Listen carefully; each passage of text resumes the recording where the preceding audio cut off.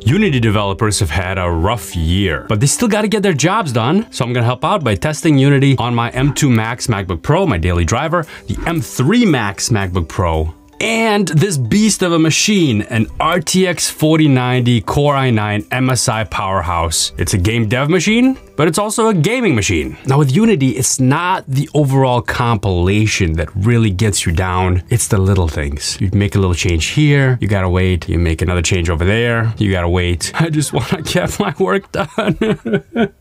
So, thanks to Patrick for helping me out. He's a Unity developer and he's actually sent me a few examples and a few scripts that we're going to be running that I've never tested before on this channel, and I'm looking forward to sharing these results with you. We're going to start by comparing small script compilation times. And Patrick shared with me this editor window script that he wrote that measures compile times precisely. All we got to do is drag that CS file into the assets folder, and then we wait a little bit. And then we have that menu option available under window, analysis, and compile times. So now whenever I create a brand new script, the compilation time will be reflected right over there. I'm gonna go to create C# script, boom. And now it's compiling. We gotta wait a little bit and it's done.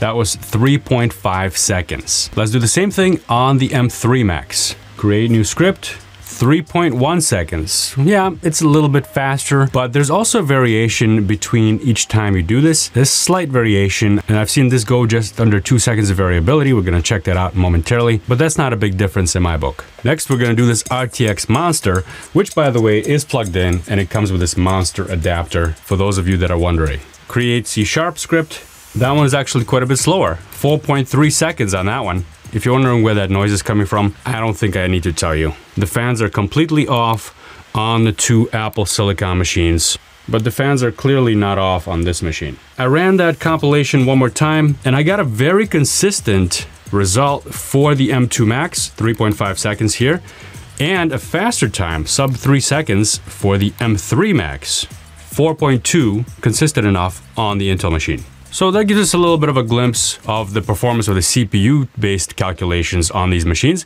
What about that GPU? Well, for that, Patrick pointed me to the sample project that's HDRP, specifically timing baking in the lighting for this particular scene, that startup scene. That's under rendering, lighting, and the first thing I'm gonna do is clear the existing baked data, make sure we're using the GPU for the light mapper, and then let's generate the lighting. I don't think anybody's going to be surprised when I tell you that the RTX 4090 is actually faster than the other ones, but the M3 Max is quite a bit faster than the M2 Max here. M2 Max total bake time, 2 minutes 14 seconds for this scene. M3 Max, 1 minute 42 seconds, quite a bit faster. And of course the fastest NVIDIA RTX 4090 at 1 minute exactly, really taking advantage of that GPU acceleration. Now just for reference, Patrick shared his results, which is a Core i7 Intel-based MacBook Pro from 2019. Of course it doesn't have Apple Silicon in it, but it does have AMD Radeon graphics, which it uses. And that one took 5 minutes 45 seconds to generate the lighting. But Patrick acknowledged that he would probably do this kind of task on a desktop-based machine instead of a laptop. Now, what I've done previously for Unity tests on this channel, you can check out the videos. I'll link to some of them down below. I've shown you how long it takes to build the projects like this. Of course, there are slightly different projects. This one happens to be the sample that I was talking about earlier. So let's see how long this is going to take to build. I'm going to go to build settings. Now, right now on my Apple M2 Max, I'm targeting macOS, and the architecture is both Intel and Apple Silicon. I'm just gonna switch it to Apple Silicon for now to see how long that takes. I'm gonna need a timer for this. Let's go. This is gonna be a clean build. Oh, got me again, Unity. I need to give it a name. Let's call it build 1. This happens to me all the time. I'm not a Unity developer. That's why I'm relying on people like you folks to help me out with some of the tests I do for you. So again, big shout out to Patrick. And that's why I'm stumbling each time I do Unity, because I'm not used to this. Scenes have been modified. Sure, let's save it and start. There we go. Now it's building. The M2 Max finished the Apple Silicon build in 228 seconds. Good? Bad? I don't know. How long does it take you? Leave a comment down below. Is this faster? Now I tell you what is faster. The M3 Max.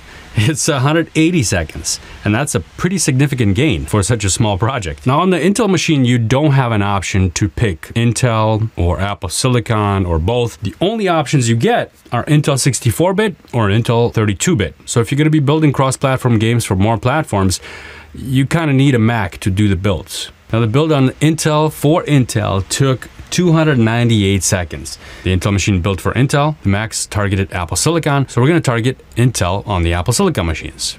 All right, this one left me scratching my head a bit because these two Macs built the Intel version faster than the Intel machine. 22 seconds on the M2 Max, 19 seconds on the M3 Max. And yes, I did do a clean build on this, for those of you that are wondering. There's obviously some pre-compilation that's going on that even if you do a clean build, some of that is reused, even though I'm targeting a different platform. And I did another clean build on the Intel machine and got 19 seconds. It looks like we're about even. I'd say the GPU lighting rendering advantage goes to the RTX machine, but the overall cross-compilation advantage obviously goes to the Macs because not only are they about the same amount of time for their compilation, this is not a GPU process, it's a CPU process, but also they can target multiple platforms, unlike the Intel machine. Finally, let's take a look at the game view. We're gonna stick with full HD here, and the default scene on my M2 Max is showing to be about 150 frames per second. The fans are really going on all three of these machines.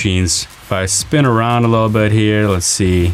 Yeah, we're getting up to 170 frames per second on this M2 Max. Pretty smooth motion. The M3 defaults to about 160, so just a little bit higher frames per second. And we're getting up to 190 on this slightly less complex scene. Can we hit 200? Yeah, just once it hit over 200. Now we're almost at 200 frames per second just sitting on the default screen on this RTX machine. So we're hovering around 190, 200. If I go to a slightly simpler scene, we're up to, wow, 280, 290, 300. I've hit 300 frames per second. Certainly a lot smoother on this RTX machine, but they're all pretty good. They're all not noticeable to the human eye. Very smooth. And there's some serious noise coming out of the M2 Max and the M3. The M2 Max is up to 5,500 RPM on that fan. Wow, Unity sure knows how to spin them up. And right now it's the loudest machine in here. It's beating out that Intel box. The Intel box is loud. It's consistently pretty loud. I mean, it's not consistent. It goes up and down, up and down. But if you're a Unity dev and you're gonna be using a Mac, expect to hear some really loud waves of thunder and lightning. No, just kidding. No thunder or lightning, just loud fans. Now I've actually measured the M3 Max and the M2 Max side by side. The M3 Max is louder, but right now, the way things are sitting, the fan's only reaching 3,500 RPM, so it's not nearly as loud as the M2 Max. Unity devs expect some loud noises from these Macs. All these machines cost me some significant funds. I have to pay for all these machines out of my own pocket, so I really appreciate the members of the channel. If you're not a member yet, there is a join button right down below. Thank you to the members. I've started releasing some separate content on this channel just for members only, and more content to come for members as well. There's no obligation to join though. You can always subscribe and it's free. Thanks a lot for watching. I will see you in the next one.